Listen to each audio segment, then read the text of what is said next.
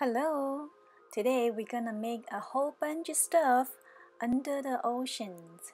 Are you ready? So first we're gonna make the rock first. Because everything is on top of the rock or beside surrounding the rock. So the rock have to be dry. We're using air dry clay if it's very soft that if you put stuff on or beside it, the shape will change. So that's why I'm gonna make the rock first. So you can make any kind of color you want. I am mixing purple and grayish color and some brown colors. And especially this rock, I want to make the rock look like have a little marble colors. So on the rock you will see some brown, purple and gray all together.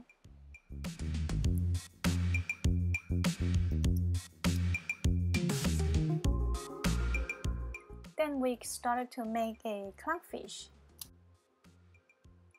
Most of our project is started with a ball that it's easy to shape a cylinder or a teardrop shape. So you can see me make a long teardrop shape, or you can say it's a carrot shape. You can see the front I make a little bit more pointy, so that it's for the fish head. And now first we need to make the white stripe first.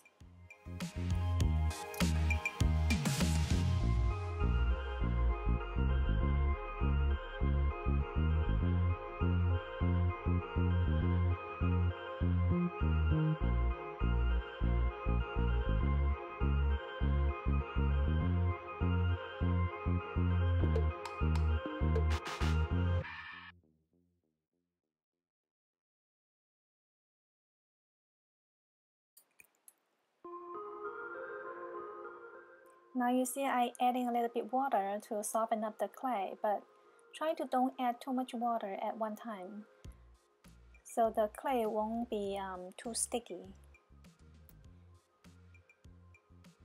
Now the black stripe next to the white. This color we will use on top of those fins too. So save up some more this kind of a darker color clay for the top of the fins, or you can use other colors. This is totally up to you. It's your creation. You can make any color you want, but I am gonna just use the same color for the top of those fins.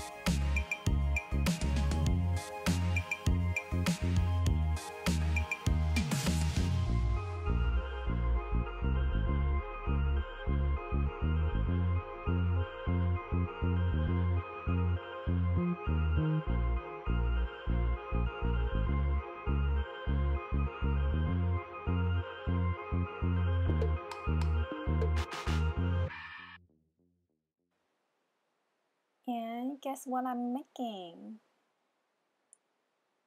Also like this kind of a triangle, like a fan shape. It's the fin for both sides. They're like a hand to them. So I also use a black color on top of this little fin and use a scissor to cut for the texture.